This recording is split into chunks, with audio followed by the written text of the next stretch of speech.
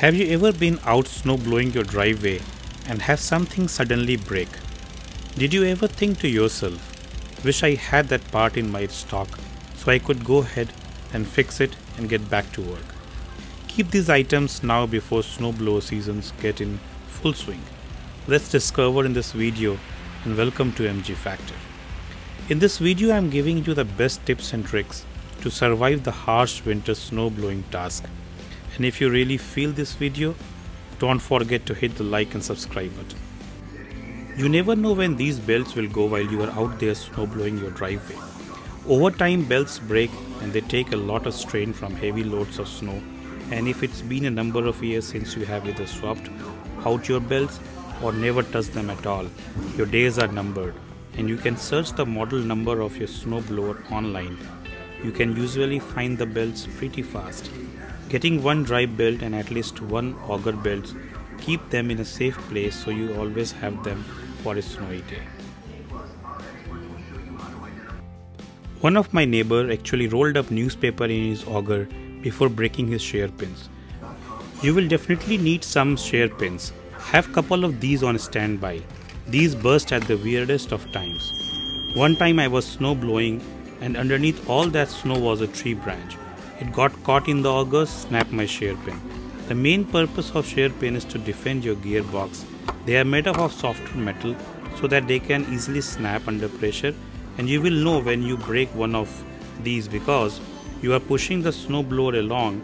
You will just be moving a bank of snow and not throwing the snow. You can get a couple of them for just a couple of bucks. They are inexpensive and you can purchase them from your hardware store. Do not use the regular nuts or bolts instead of shear pins because they will break your gearbox. If you break one of these, no big deal. You just insert a new one, tighten it down, and you are good to go. Most snowblowers are made of metal, and if it's metal, it's getting sprayed with some kind of rust inhibitor, like liquid wrench rust inhibitor, fluid film silicone spray, even WD-40. Do a great job protecting all metal surfaces on snowblower. I like to go ahead and just spray everything down and then just wipe it all evenly with a rag.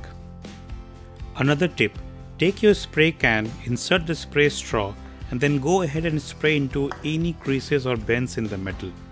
Inside these little slots, moisture gets in and over time it starts to rust. Wipe it down and protect that surface. If you neglect those edges for a season or two, I guarantee you will going to start to see some rust forming along those areas.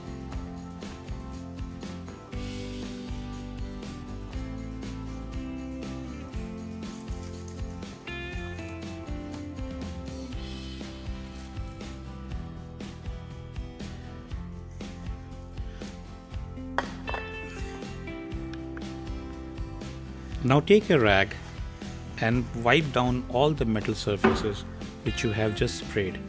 Don't let any extra oil drip around your garage floor.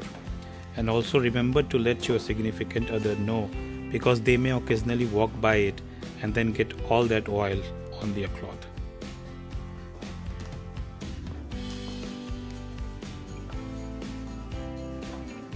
Now you want some gloves on hand because it's about to get greasy. Seasonal maintenance on your snowblower is important for its longevity.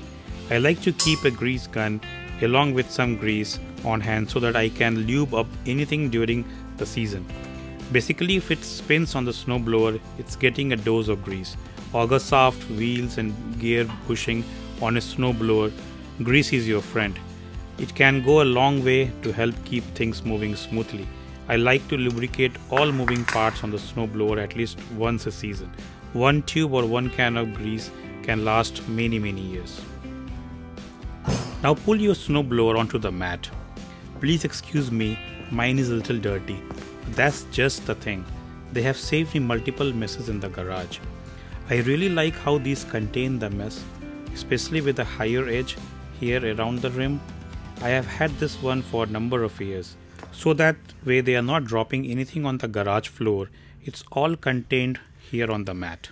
Use Dawn dish soap. These mats actually clean up really quick and they hold up really well to salt water and all the different sprays that I put on them. Now if you leave a snowblower for a short amount of time with a wet rusty tire chains or skid on it, you are going to see rust marks like this one on the floor. I have actually done a video on this and I will have this link down below in the description. Pretty much every single time I am done using my snowblower, I will place the space heater directly in front of the augers to melt off any snow and ice. This is really important because if you just let that snow and ice build up and stay there in a cold garage overnight, and if there is any snow and ice packed around the impellers, that could be a big problem for you because you could break a belt the next time you use it. That's all we have in this video. Until next time, stay safe and stay healthy.